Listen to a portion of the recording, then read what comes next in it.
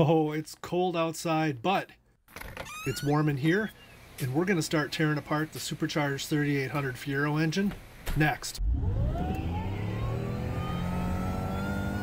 Toys for Life. All right, guys, as promised, we're going to jump right into this. I'm going to take the supercharger off, the lower manifold, so I can do some porting and some blocking of the coolant lines from the manifold to the supercharger to the throttle body. So the first thing I always like to do is disconnect the negative ground cable from the battery. I've got the spark plug wires marked, and no, that's not the actual cylinders, but I've got this video for reference, so they'll go on the right spot. And I do like to take some good footage of the entire engine area, all the stuff I'm going to be taking off. That way, when I go to put it back together, you'll be surprised. Your mind can play tricks on you, and things aren't always as obvious putting them together as they were when you took them apart. And the first thing I'm going to do, since we're taking off the supercharger and the lower intake manifold, it does have coolant in it, and I don't want coolant in my oil. So I'm going to go underneath and disconnect from the passenger side here where the rubber hose meets the coolant line that goes to the radiator, and we'll drain it from there, and that should get most of it out. The bedpan is full, so now there's really no perfect way to do this, so I'm just going to start by taking off the throttle body, pulling back the cold air intake, and starting to remove some of the hoses and wires so I can pop the supercharger off. Oh, and it's always a good idea to take an air hose if you've got one and blow everything out really good so you're not having any debris drop inside the engine that doesn't need to.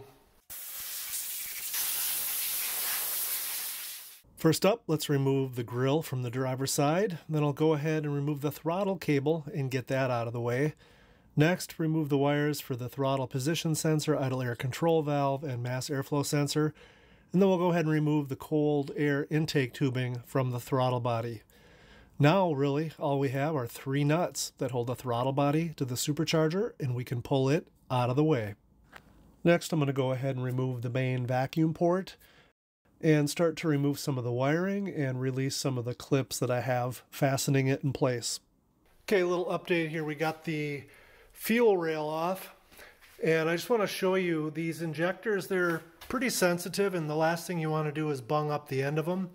So I've cleaned with a nice fresh towel the end of each injector, and I've wrapped them in paper towel and tape so if anything bumps into them, there won't be any damage.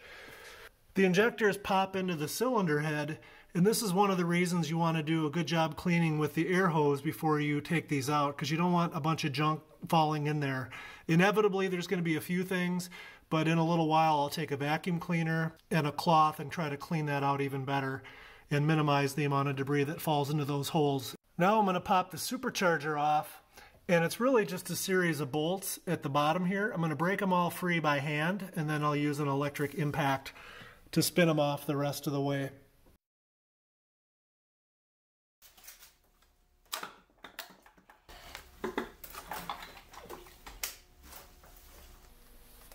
It's a boy. Supercharger has left the premises. It's sitting on a nice clean board, and we'll remove the intake manifold.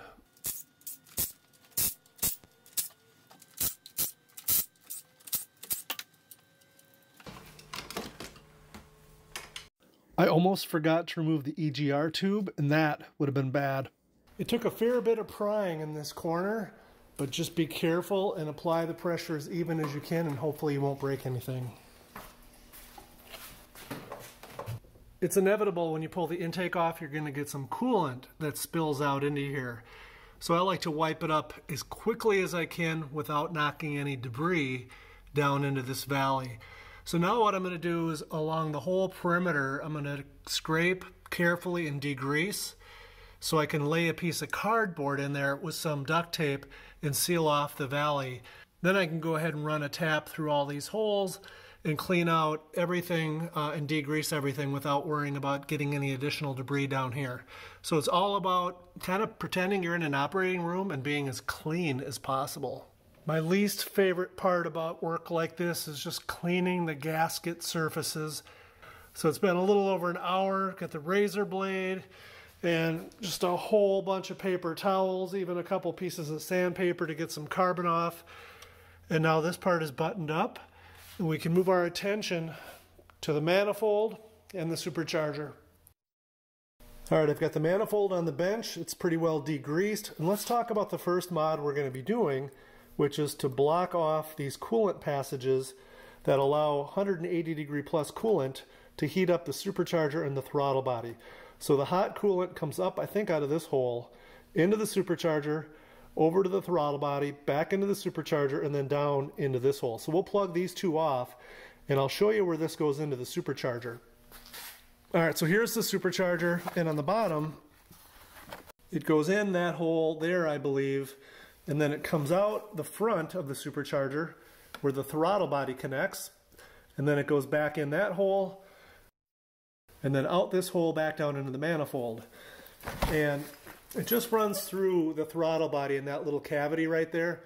And that's to heat it up for, you know, these cars were driven all over the United States. And some of these would be in frozen climates, 20, 30 below. GM had to be sure that these wouldn't freeze up and cause accidents. So that's why it's there. So for me, this car is only driven in the summertime. It's just a toy. So I don't need that extra heat in the throttle body. I don't need it transferring into the cold air intake. And I certainly don't need it in the supercharger because at the end of the day, for drag race days, it's just going to slow me down. So that is why we're going to block off these passages. Now we can't just go and block the coolant flow between these two because this is designed into the cooling system to have coolant flow through here.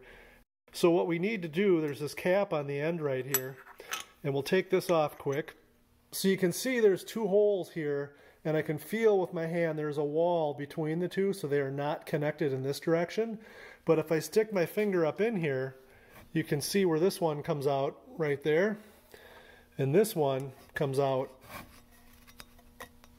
right there. So what we need to do is take a die grinder with an aluminum bit and carve a channel in here so the coolant has an alternate path so that it continues to cool the lower intake manifold as designed by GM.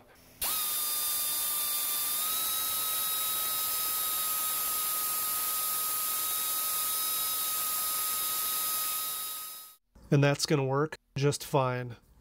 Next, I'm going to go ahead and lay the supercharger gasket on the lower intake manifold, and then using a red marker, I'm going to go ahead and trace the area around the plenum underneath the supercharger. Here's a close-up look of how much material is there that can really be removed. And we'll go ahead and do that with the die grinder. All right, I finished opening up the lower intake manifold. I'm not sure if it's going to make a difference, but it definitely removed a fair amount of material around the entire perimeter. So in my mind, that really can't hurt. It can only help. One other thing, there's quite a bit of aluminum shavings all over the place from cutting through this manifold like butter.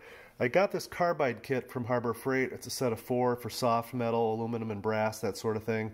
69 bucks. The reviews were good, and I give them 2 thumbs up. Guys, that's going to do it for part 2 of making the Supercharged 3800 Fiero faster. In part 3, we'll go ahead and tap the holes, install the plugs into the lower intake manifold, as well as start on porting the supercharger. Guys, if you liked the video, hit that thumbs up. If you got anything out of it, please hit the subscribe button. And as always, thanks for watching.